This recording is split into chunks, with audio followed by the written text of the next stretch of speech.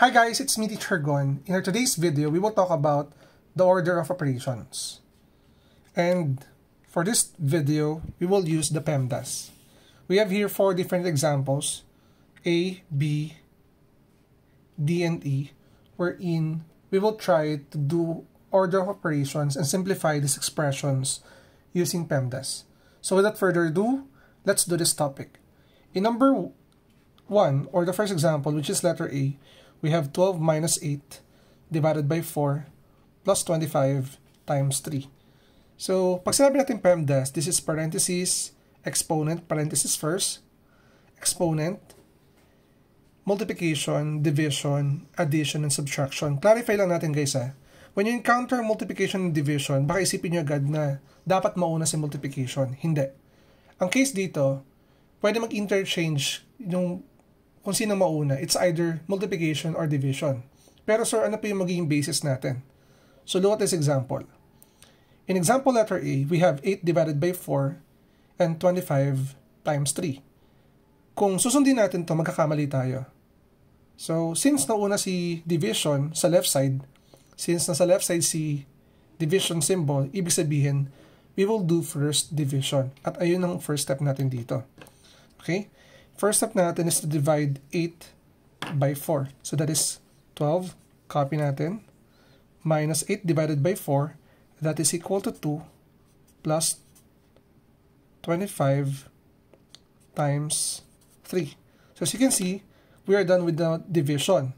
Next naman natin is multiplication. Again, nakadepende yan kung sino yung nasa left side.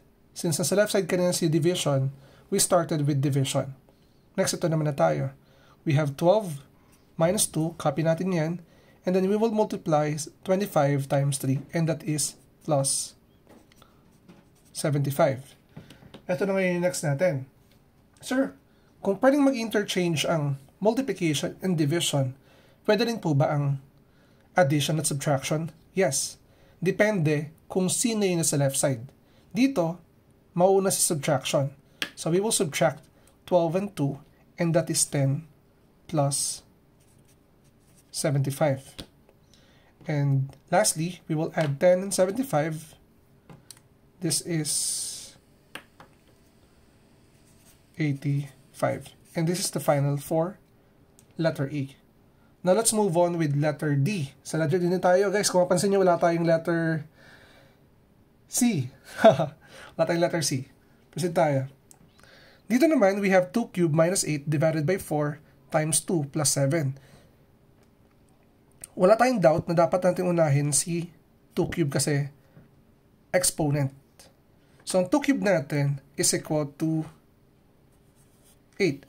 Sir, bakit po naging 8? Marami rin hindi nakakuha kung bakit naging 8 yan. So, discuss lang natin dito guys. Yung 2 cubed natin guys is the same as 2 times 2 times 2. 2 times 2 is 4 times 2 which is equal to 8. And then copy natin to guys ha. Copy natin to different parts natin which have minus 8 divided by 4 times 2 plus 7. Ito na naman guys. Baka ma-confuse na naman kayo. Divide before multiply. Ito muna unahin natin. So to become 8 minus 8 divided by 4 which is 2. Okay? Copy natin times 2 plus 7. So, tatlong operations na lang tayo. Ito muna unahin natin. Multiplication. 2 times 2 is 4. So, this is 4. 8 minus 4 plus 7. So, dito, isa-isayin pa rin natin guys para masanay kayo. Subtraction muna tayo which is 8 minus 4. That is 4 plus 7. And that will give us the answer of 11. Ito ngayon yung answer natin for letter D. Okay? So, yung letter A sa D natin are basic examples of using PEMDAS. Napunta natin yung letter B and letter E natin. Medyo mahirap siya ng konti. Okay? So, let's have letter B. Sa letter B, anong uunahin natin? Siyempre, di ba ang PEMDAS natin, it starts with the parentheses. So, meron tayo itong parentheses. So, we will do this one first. Copy natin. This is 10. minus 3 times 6 plus 10 squared plus 7 times 4. Okay? Yes sir, ano na po next natin? Ang next natin guys ay yung itong exponent. Meron tayong 10 squared which is equal to 100. So copy natin to guys. This is 10 minus 3 times 6 plus 100 plus 7 times 4. Pinapakita ko lang sa inyo step-by-step process para masanay tayo guys ha. Next naman natin ay yung multiplication. Ito pwede natin multiply ito guys. Okay? Yung 7 times 4. Tingnan natin mabuti ha. 7 times 4. Tapos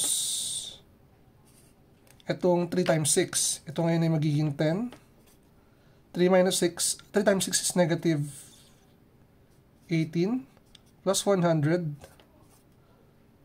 plus yung 7 times 4 natin is 28.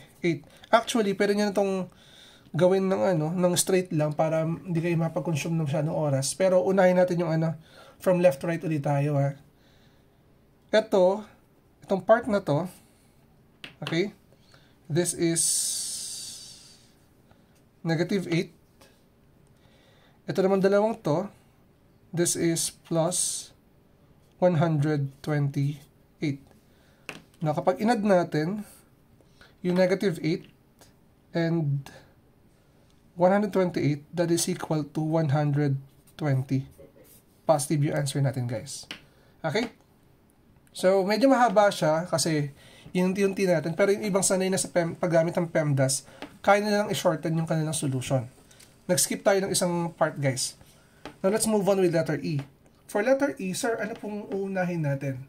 We will start first with this parenthesis. Okay?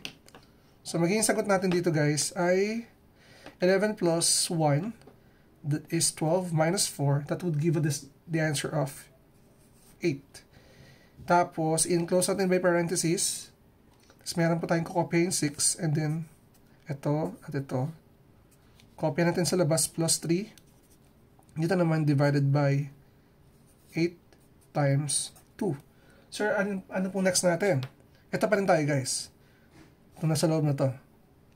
Yung grouping symbols natin. This is equal to what? 48. Tapos dito may plus 3 tayo. Okay? Divided by 8 times 2. Obviously, ito na next natin. Okay? Ang 48 divided by 8 natin is 6. So this is 6. Tapos plus 3. Then times 2. So ito next natin. This is 12. Then plus 3. And 12 plus 3 or 3 plus 12, that is equal to 15. So yun yung maging sagot natin for letter E, guys. So I hope na sa mismong 8-minute video natin or 9-minute video natin ay natuto kayo on how to do order of operations using the PEMDAS rule. So if you're new to my channel, don't forget to like and subscribe at i-hit mo na rin yung bell button for you to be updated sa ating latest uploads. Again, it's me, Teacher Gon. Maraming salamat. Bye-bye!